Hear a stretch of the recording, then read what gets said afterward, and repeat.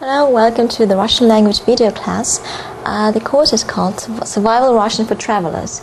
So if you're planning a trip to Russia but don't have enough time to learn the language, then you might find this course useful. It's okay if you don't have any background in Russian at all, because the major goal of this course is to obtain some basic conversational skills. Of course, some knowledge of Russian grammar would help you get some deeper and more profound understanding of the contents of the course. For that, you can refer to the basic Russian course that comes prior to this one. So the first lesson is dedicated to greetings and everyday expressions. Well, learning a foreign language is not easy, and the Russian language is considered to be one of the most difficult languages in the world. So to encourage you, I would like to start our course by saying that the Russian language is actually not that exotic as you might think.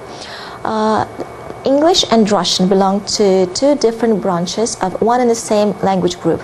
They are both Indo-European languages, so they're like cousins, and so although they are very distant cousins, they have something in common both in grammar and lexis. For example, a Russian word for sister would be сестра. Сестра. Sounds a bit similar, doesn't it? And besides that, there are quite a few loan words in the Russian language that might sound familiar to you. For example, doctor, doctor. I think you can guess the translation. It's a doctor. So if you don't know how to read Russian letters, you can look only at the Romanized transcription. Another word is aeroport. Aeroport. Does it remind you of anything?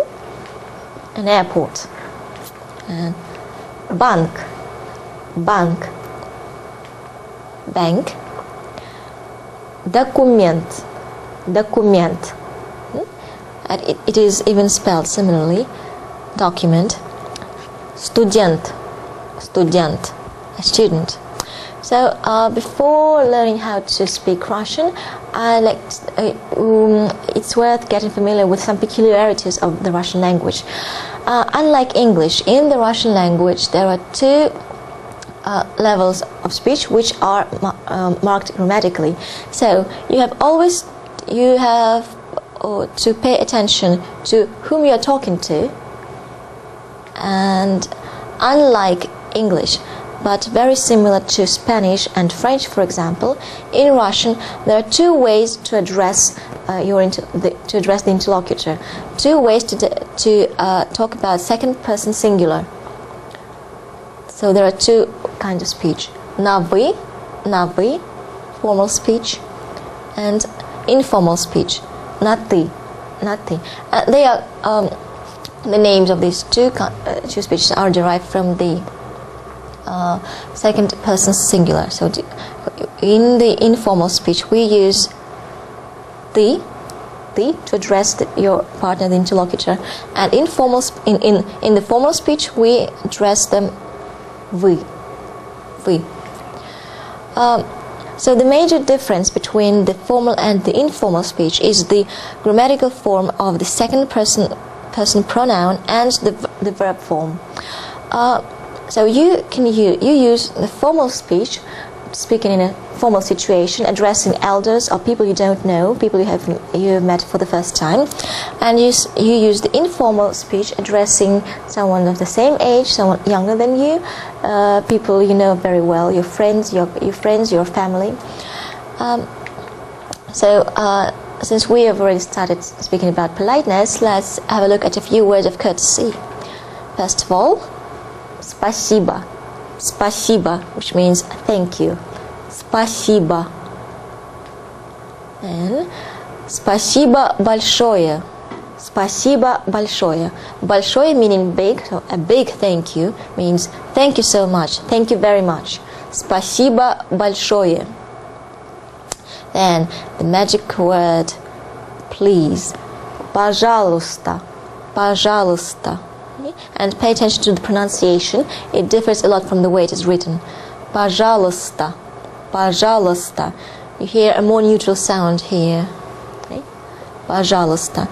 And the same word can be used as you are welcome. For example, when someone says thank you, you can say пожалуйста. Пожалуйста. Finally, to make an excuse, you can say извините. Извините. Извините. Okay? This is the formal form, and to make it informal, you just drop the ending те, which is the politest ending, and you'll get извини. Извини. Now let's proceed to some basic greetings. The most common way to greet people is здравствуйте. Здравствуйте. Okay? And please mind that you don't pronounce v here. This would be difficult even for native speakers. So it's just здравствуйте. Здравствуйте.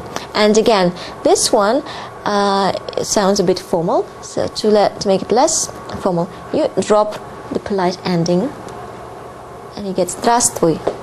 Здравствуй. And the most informal greeting is привет. Привет. I suggest that you use this one only when someone says this to you first, and then you can proceed in the same familiar manner. Some more greetings. To greet people throughout the day, you can also use the names of parts of the day. For example, in the morning you can say доброе утро. Доброе утро. And it is very similar to the English phrase доброе meaning good, утро meaning morning. Доброе утро. Доброе утро. In the afternoon, you can greet people saying добрый день. Добрый день. День meaning day. Добрый день. Добрый день. So literally good day. And closer towards the evening, you can say добрый вечер. Добрый вечер. Добрый вечер. So normally after having exchanged greetings, you would ask how are you, as the same in Russian. And the Russian phrase that means how are you is как у вас дела. Как у вас дела. Как у вас дела. Okay. This is the formal variant, and the informal variant would be как у тебя дела. Как у тебя дела, with a question intonation.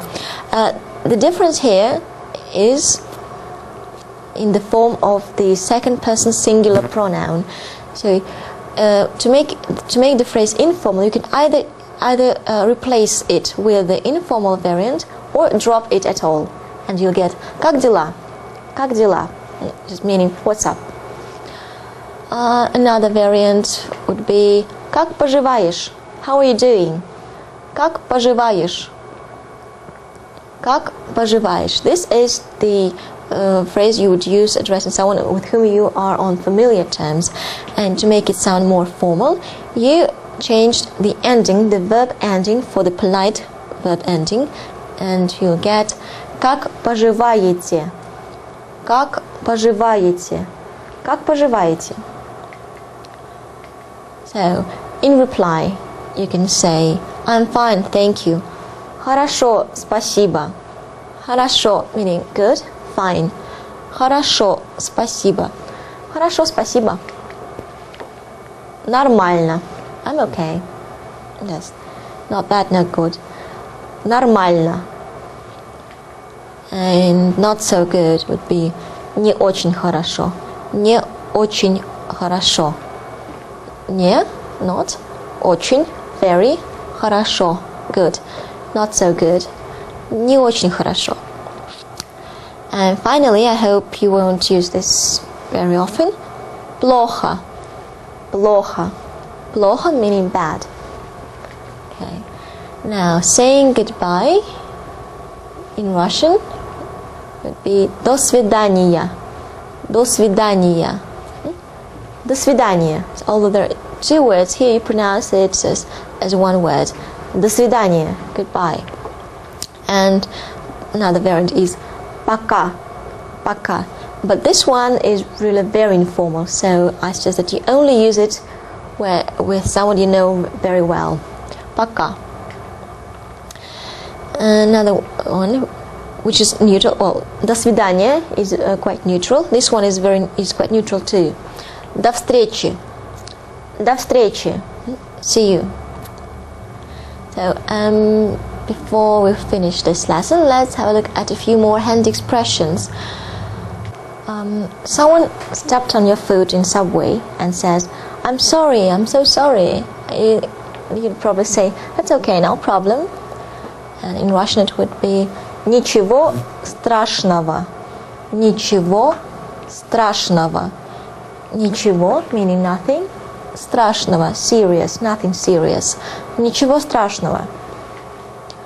To congratulate someone, you can use this word поздравляю.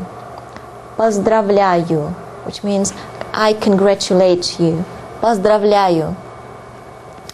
And at the table, before starting a meal, you can say приятного аппетита. Приятного аппетита. Приятного аппетита. So, it's quite difficult to be constantly paying attention to that formal informal thing. So once you feel that the situation and the age difference allows you to switch to the informal speech with your partner, you can suggest можно на ты. Можно на ты. Is it okay to switch to informal speech? Можно на ты. Or your partner might suggest first давайте перейдем на ты. Давайте, let us, перейдем, switch, на ты, to informal, to the informal speech. Давайте перейдем на ты. Давайте перейдем на ты. So, this is the end of the first lesson. Have some practice at home and see you in the next class.